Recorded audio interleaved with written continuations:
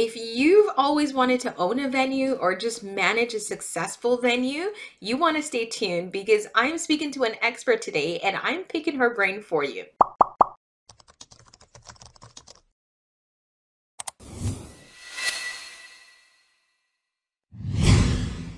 Hi, I'm Jody Enro, founder of the Event Certificate, and I work with event planners and wedding planners to help them up-level their digital marketing. That's right, I'm helping you turn clicks into clients. And guys, I started my business from the couch in my condo and moved from making nothing to working on 5 and 6 figure events, and I want to help you do the same.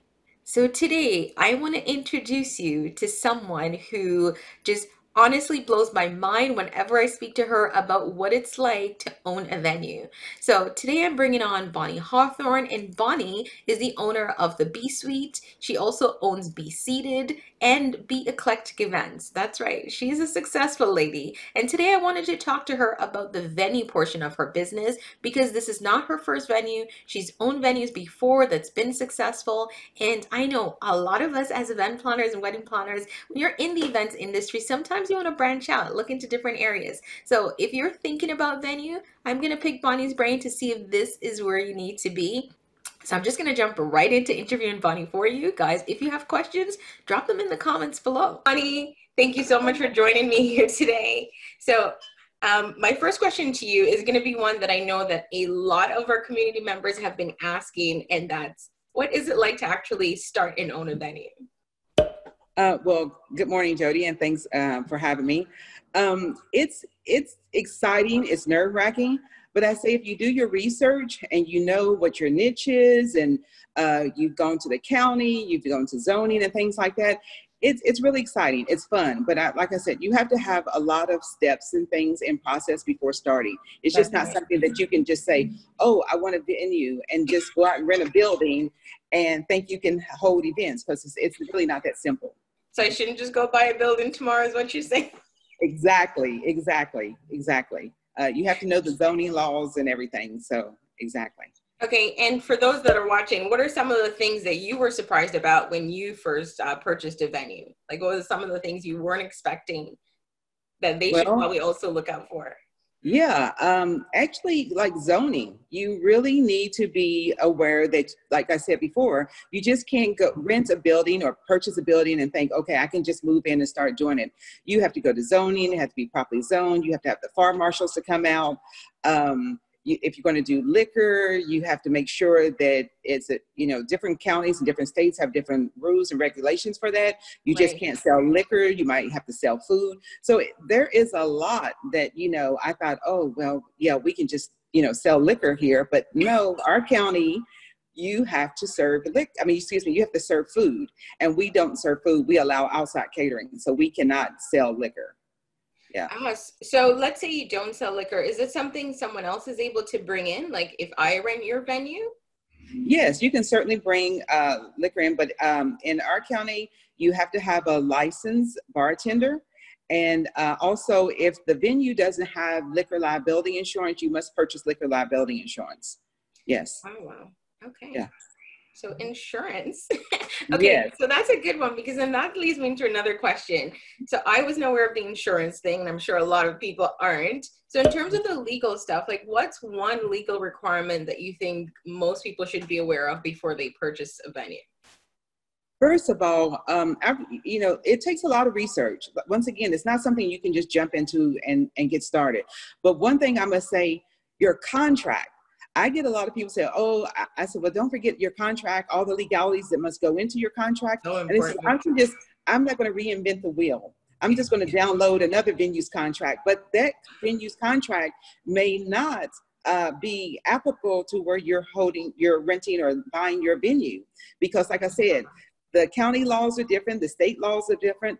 So spend the money. It's all right to use theirs as some bare bones, but spend the money to go to a lawyer to have them to rewrite it to your state regulations. So that's the one thing I would say. Make sure your contract is hard and everything is on point with that, because my goodness, you can run into some terrible, terrible problems. Once again, like for instance, the liquor. You know, if you don't have liquor liability insurance or you haven't had your client to purchase it, they go out, they have an accident, you're liable. You know, Oh, I did yeah, not know that. yes. So, I mean, and that goes with any, even if you're an event planner, if they're serving liquor, just make sure that they have that liquor liability insurance because you are also considered as a host. And yeah, everything could fall back on you. Certainly. So what you're saying is don't go to lawdepot.com, download just a standard thing and use it. Exactly, exactly. Because once again, it may not be applicable to your state or your county. Yes, exactly. Yeah. Okay, so I know so many people want to start a venue. It seems like this really fun thing to do. You just purchase something and the clients just roll in. But what's one thing that you would say to someone to just ensure they know before they go in, to ensure that owning a venue is the right business decision for them? First of all, I would say you have to have a passion for serving the people. You know, you really do. And venues are expensive. It's not a get rich quick thing. You know, you've got to go in So I with the won't be earning proper. six figures the next week? No, exactly not. You know, it takes time to get a return on your investment. And then one thing people are not aware, they think that, oh, I'm going to hire these people. I'm going to have this team to come in. You can't count on that in the beginning. You've got to be willing to roll up your sleeves, mop floors, clean toilets, take out trash, you know, the whole 9 yards in the beginning. And if you can do that, God bless you. But, you know, sometimes people don't have the revenue to do that. But if your staff doesn't show up, you've got to know every part of your business, how it works. And so, like I said, you might have to jump in at any moment. Sometimes it's a glorious job and sometimes it's not. It's not always With true. anything. Well, that's Yeah. true. Okay, now I'm going to ask you a success question because you are a successful business owner. This is not your first venue. So in terms of success, what's one tip that you give to someone in terms of the process and managing the venue that you say, if you have this, or maybe it's more than one for you, you know, this is definitely something you need to have in place on the path to having a successful business. So I whether tell it's you, the process. yeah, yeah, I would say your processes. Not only your CRM, like for instance, this year I had surgery and I couldn't come to my venue. And I thought to myself, well, who's going to do my tours because my venue coordinator has a full-time job. Well, we automated our venue. We Oh, made it so, wow. yeah. So we made it where I can unlock the doors remotely. They can come in. We have a camera system that I can talk to them. And I've really been playing with that a lot lately. Oh, And that's it so is, good. yeah, and it is so much better because I don't have to be on site. I could be out of town and still schedule, and they unlock the door remotely, talk to them through the camera, lead them through the venue, leave literature out where they can take the literature. So I would say, you know, get your, even for the heating and cooling system, we've automated that. So now, you know, my venue coordinator doesn't have to come in an hour before, turn the air, the heat on or whatnot, what have you. Everything is automated. And even your processes, you know, as far as how you're going to collect your money, you know, how's your client going to complete their contract? How do they get it back and forth to you? All those set you up for success. And in this day and time, the Gen Zs and the millennials, they don't want to waste their time. You know what I'm saying? They like automation. They like something that's quick and easy and accessible. I can't tell them, oh, you can come to, I'm only touring on Monday, Wednesday, and Fridays between 10 and 2. I mean, they have things to do, just like anybody. So having those automated processes has really taken our business to another level. Yeah. Guys, I don't know if you heard that, but that's the key to success right there, ensuring your processes are clear. Yeah. Yeah, Bonnie, of course. Is there anything else you'd like to share with us, a potential venue owner? If I'm looking to pick your brain, is there one tip that you haven't mentioned that you'd like to share? Yeah. Well, I would just say, really, it's having a venue for me is a dream. It's my passion. But, you know, sometimes you can get ahead of yourself.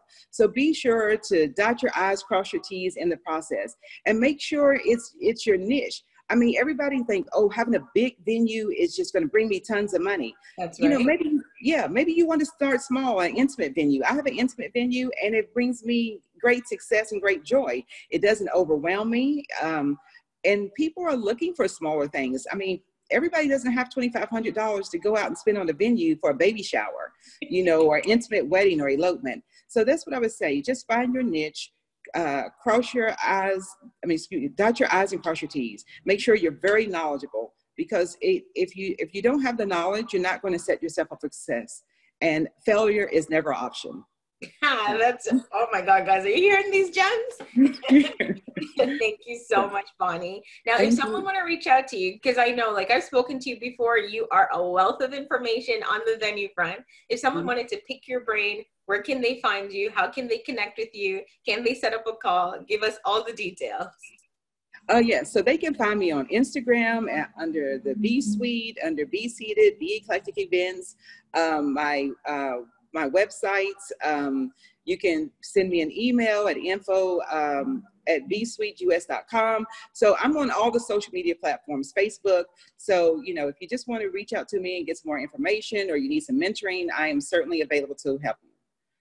Guys, do you hear that? You don't have to remember all of that. I'm going to drop all her links down below so that you can reach out. So if you're thinking about starting a venue, definitely connect with Bonnie.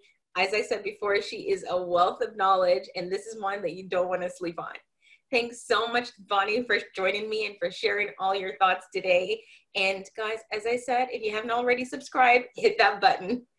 Thanks so much. All right. Thank you. Bye-bye. Bonnie, thank you so much for joining us. And of course, guys, if you have any questions for Bonnie, drop them in the comments below, or I've linked all the ways in which you can contact her below for you. So reach out, ask her a question. Don't be shy to pick her brain, because you never know, your next successful business venture might be right around the corner.